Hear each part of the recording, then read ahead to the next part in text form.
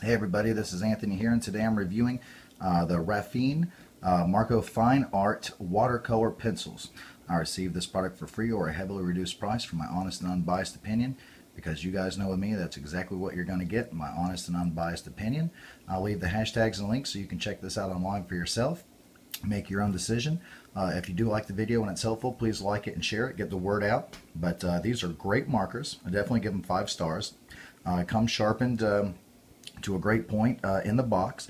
Of course, with shipping and such, you might have a tip or two that's busted, but easily sharpened. Very nice pencil.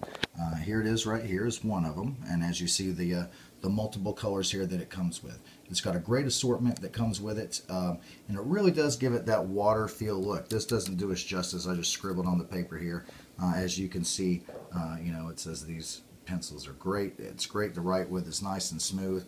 The pencil here, it's even the number here, it's this is the 7100, and if you can't tell by the tip, it's got this base here that's going to show you what color it is.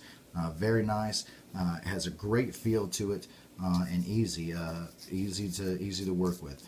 Very nice. Does give it that watercolor type feel. So I really like that about it. And like I said, the assortment's enough for you know, for it to be one of your main sets.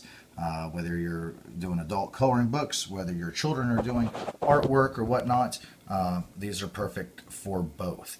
The only problem I'm going to have is keeping my children away from them so that they don't get lost, busted, broken, or anything like that, because these are Dad's. But I hope this was helpful. I really do like them. Go check them out online for yourself. Great watercolor pencil. And it's Raphine, excuse me. So check them out. I hope it was helpful. We'll see you guys next time. Thank you so much.